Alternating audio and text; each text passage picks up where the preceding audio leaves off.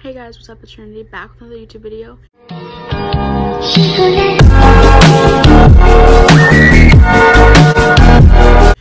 And for today's video, I'm gonna be doing something different, like something I haven't done before.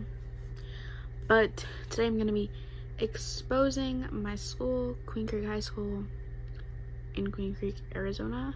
I'm gonna go over like a couple different things that's wrong with my school and just inform you guys that don't go to Queen Creek how toxic of an environment that it is. So yeah, first thing I'm going to start with is, if you guys haven't seen it on the news lately, for the past couple of days there was an incident that happened my freshman year at Queen Creek, which was in 2018. I'm now a junior. First I'm going to explain what happened, and then I'll put in the video so that you guys can see if you haven't seen it already. Just a little backstory first. Xaviana, which is the African-American female in the video, isn't my blood cousin, but like she's my cousin.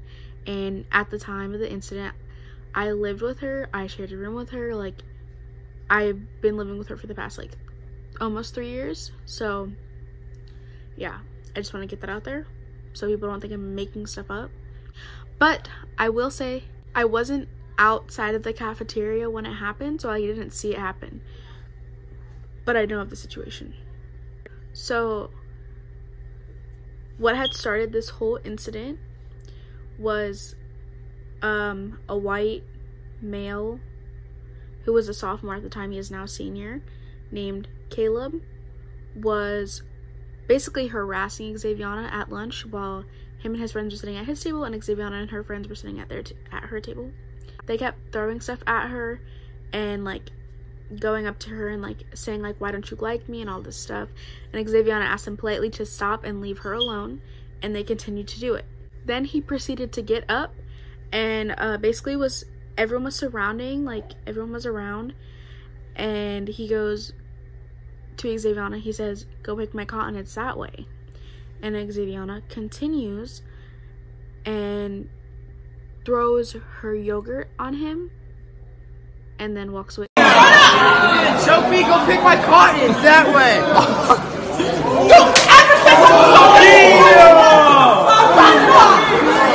A lot of people are getting it wrong. They're saying like it was a slushie or ice cream. Like, no, it was a yogurt parfait. They had them at my school.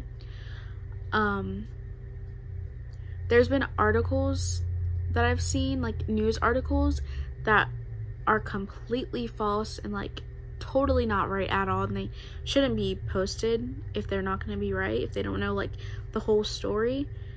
I saw an article that said Xaviana killed the student and that she was in college. First of all, she did not kill him, and second of all, she was not in college. As punishment, Xaviana was suspended from school for a day and left early the same day that the incident happened. For Caleb, he was supposed to be suspended for 2 weeks, but he wrote Xaviana an apology letter, so that 2 weeks got cut into 1.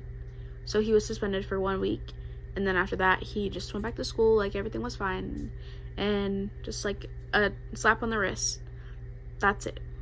On Saturday, this video was posted on Snapchat again. Like, people have already had this video because it was recorded the day that it happened. And, you know, no one really talked about it that much. It was like a day or two topic that people talked about just a little bit, but nothing major like that. Saturday, there started being news articles and stories and everything on it. Not all of them saying what really happened, but some of them, yeah. So this video was getting hundreds and hundreds of thousands of views. It was getting noticed by many, many people and shared, reposted for everyone to see. And my school came out with a statement, and I'm going to put it in right here.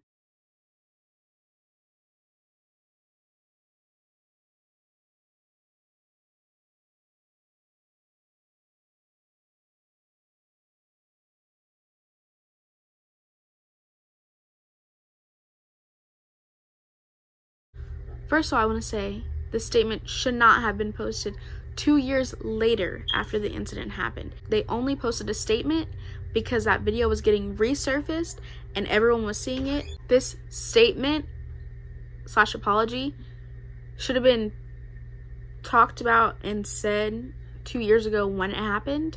This statement has been seen by a lot of people and it's got a lot more attention than like any other post on my school's Instagram account has gotten. You know, even SZA, do you know who SZA is? I'm sure you know who SZA is. SZA commented on the post 2 years later, and this is the apology, ... embarrassing.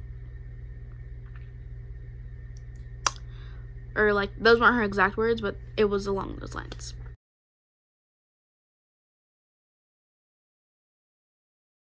And on that same video, there were several other already graduated students from the school and students that still are currently enrolled in the school, African American students, that commented about their experience going to the school, and there were even some Hispanics in the comment section talking about their experiences and how they feel left out and treated differently by staff, teachers, everybody, students, because of the color of their skin.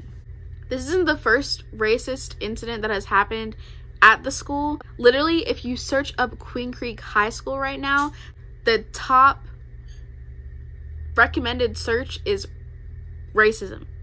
Queen Creek High School racism. The second thing that I wanted to talk about is the fact that our school went back to in-person teaching / learning today on August 17th.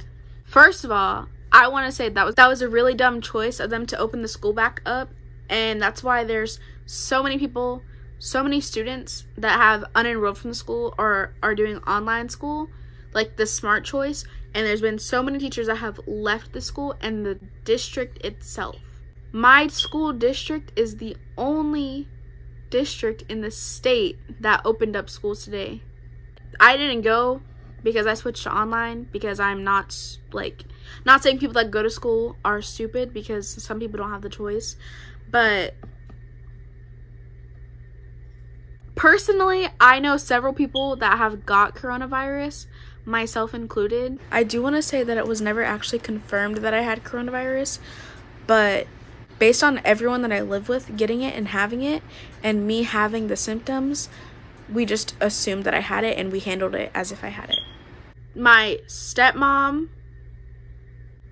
2 of my uncles, 2 of my cousins, 5 of my cousins, 2 of my little brothers, my granddad, and my aunt.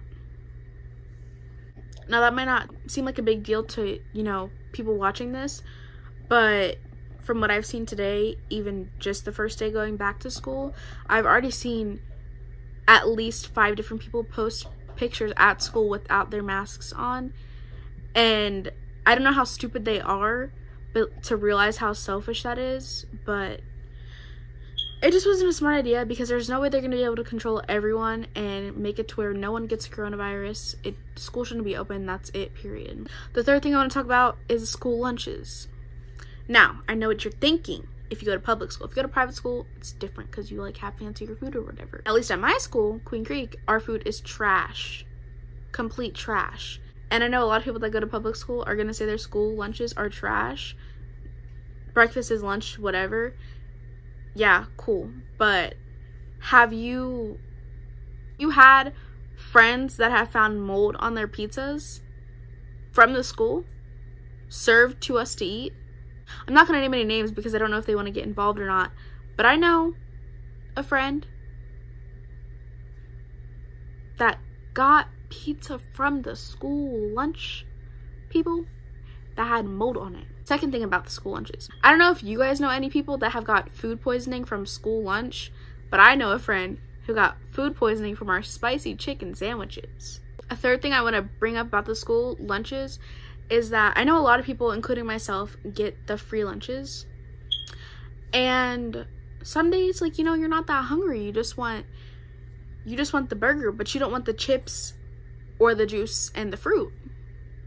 But no, guess what? Queen Creek High School, they make you take the food even if you're not going to eat it. There have been several times where I've only wanted 1 or 2 things, and they're like, okay, get your fruit vegetable juice, and I'm like, I don't want it, I'm not gonna eat it. They're like, well, you're gonna have to take it or we're gonna have to charge you.